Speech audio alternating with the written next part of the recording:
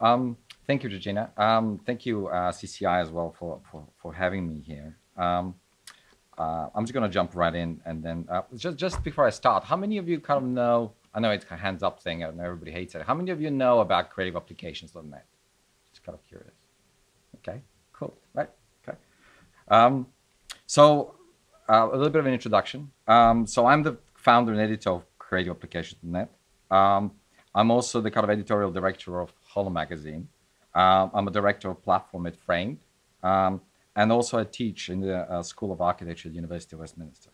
So my background is in architecture. I studied architecture at Westminster and have been teaching on the MA Architecture and Digital Media program ever since. There are some students up there. And even though it's certain that the use of digital technology is now central to design education, the implications of these technologies and developments in the design field continue to provide new scope for research and design beyond the remit of standard education and practice.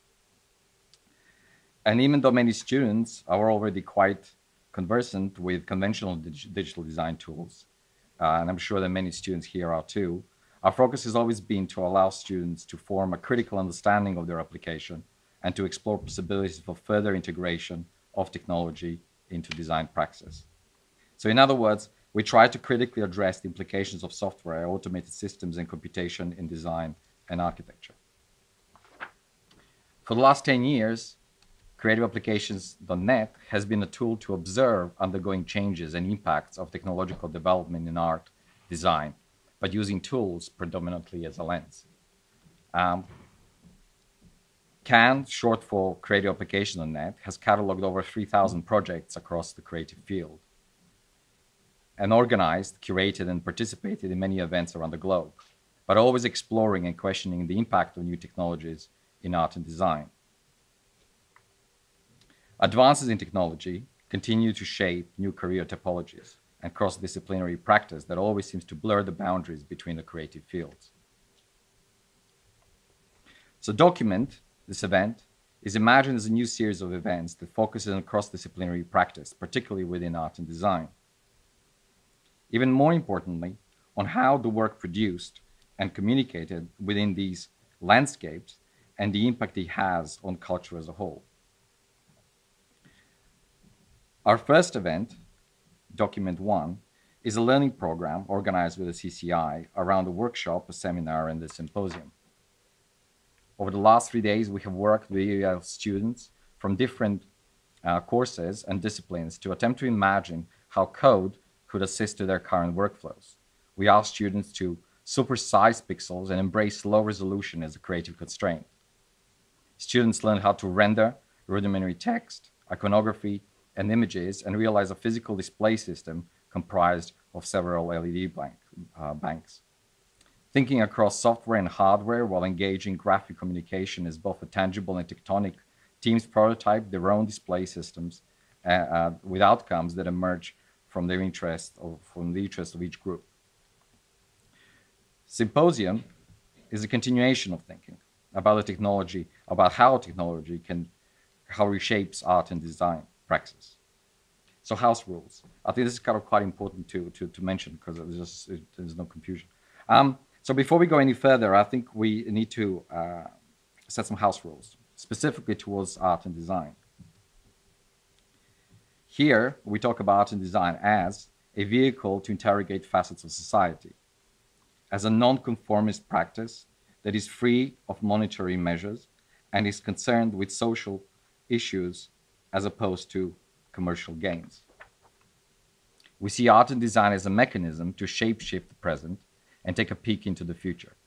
To paraphrase McLuhan, to function as a distant early warning system that reveals cultural transformations that are already underway to the broader population. As with this one and all future document events, we are hoping to address just a small fragment of topics that in one way shape this practice. I think it's important to also know that these are not attempts to straitjacket the practice in any kind of way, rather only attempt to describe the landscape it is operating in. So Document is also much more a research project as it is an event. Keeping this in mind, please be open to the kind of disjunct and sometimes unclear or maybe unconvincing ideas that could, I suppose, be confusing or unclear. I think that's all fine. It is in my mind, I think, and it has been always, the most interesting and flourishing place to be. It creates a space for dialogue and debate and conversation. So synthesis. So in this context, it is known that commercial design is a product of building relations or hybridization of technologies to suit corporate needs. In a non-commercial environment, what we consider innovation is something that comes from adapting new and old technologies to current contexts, drawing new narratives, or situating technologies within current near-future parallel speculative or fictional scenarios.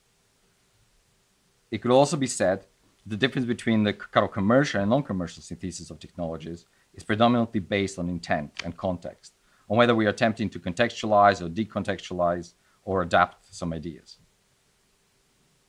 Here, the artist and designer is not driven by a to service industry, rather interrogate facets of society, and in doing so, creates a critical window into present or into the future.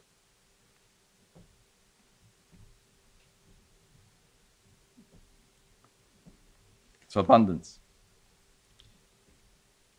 So internet, what was once thought to be a cultural renaissance, has become an economic revolution, to quote Douglas Rushkoff here. It has brought upon an indefinite amount of technological advance, bypassing any social or cultural critique. New technologies are deployed without any consent to the end user, any regulation or guideline.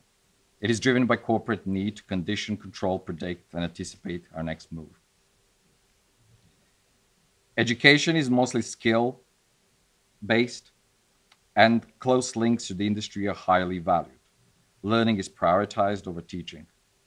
As a result, in the design field specifically, we notice a kind of techno-solutionist urge, i.e. technological advancement for the sake of advancement to service the kind of corporate gains.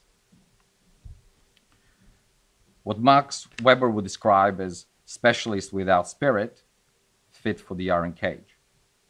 So the products we consume are all part of an infinite cycle of demand and supply without much consideration for need. And all of this exists within an endless technological landscape that we feel we have very little control over. Convolution.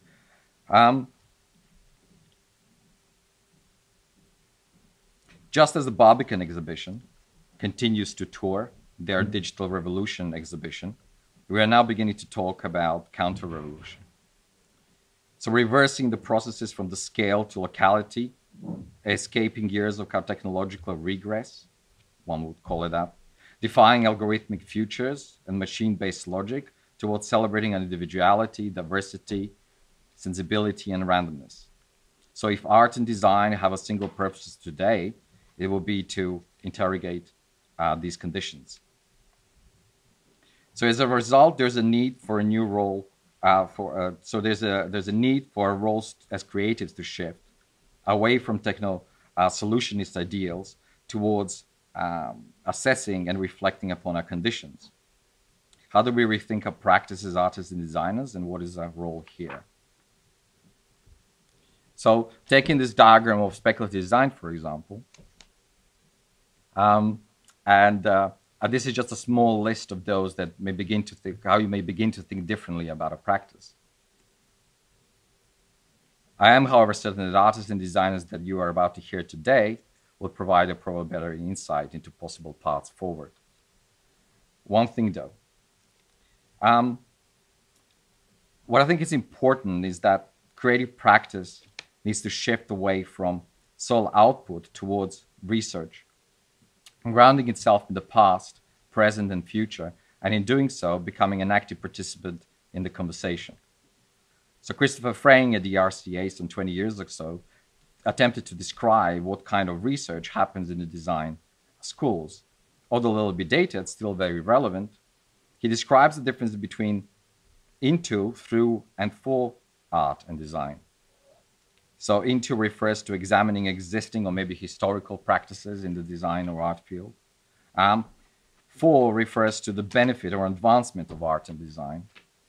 And what we are primarily interested here is using research through design, or art and design, i.e. using art and design as a vehicle to interrogate a particular subject area.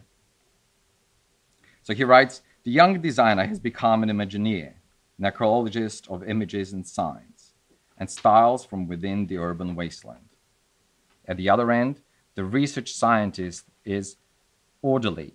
He intends to be, well, it tends to be he usually, in popular images, has conjured a hypothesis, and he sets about proving or disapproving them according to a set of orderly procedures.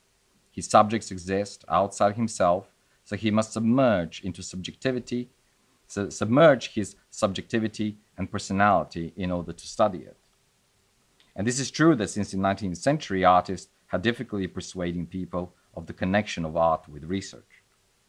So how can we categorize or begin to understand research through art and design? Context. So clearly defining context within which one operates. Stating precedents, thinkers, events in history, movements, etc. It's an area that expands and grows as we learn more. Methodology. So what methods are we using to interrogate the subject area? Are there any precedents, works, or ideas that correlate and align with what we're trying to do? Drawings, images, photographs, code, video, film, models, installations, etc. They're kind of our vehicles, they're tools. Can we make our own tools? Open source the tools? Or participate in open source projects, build on them, develop them, contribute to them? Positioning and situating your projects alongside the work by other artists and designers. And finally, kind of critiquing own work and others' work, participate in dialogue and debate. And probably, what I kind of personally consider one of the kind of the most important processes in this, which is the document. And I think it's quite common for the creatives to think of the workflow as a project, followed by a documentation of the work they produce. I'd like to suggest a kind of an alternative, or thinking about documentation as an integral part of the project, one that both nurtures and critiques the process. Documentation holds a dialogue between the creator and the audience, and thus an important element of the project, if not the project itself. Here, separating the kind of the outputs from the core, each output kind of acts like a door entry point into the project and into the research.